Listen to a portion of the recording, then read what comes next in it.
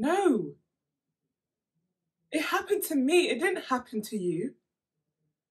You made up your mind and walked in with the air of a god on a holiday. It was I who fell, headlong, dizzy, blind. I didn't want to love you. It was a force too strong for me, it swept me into your arms. I prayed against it. I had to give my love to you, even though I knew you hardly cared. I had to, for my heart was no longer in my own chest. It was in your hands to do what you liked with. You could have thrown it in the dust. It pleased you not to. You put it in your pocket. But don't you realise what it is to feel that another person has absolute power over you? No, for you have never felt that way.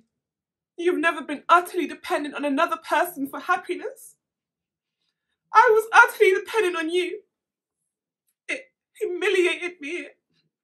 It angered me. I rebelled against it, but it was no use.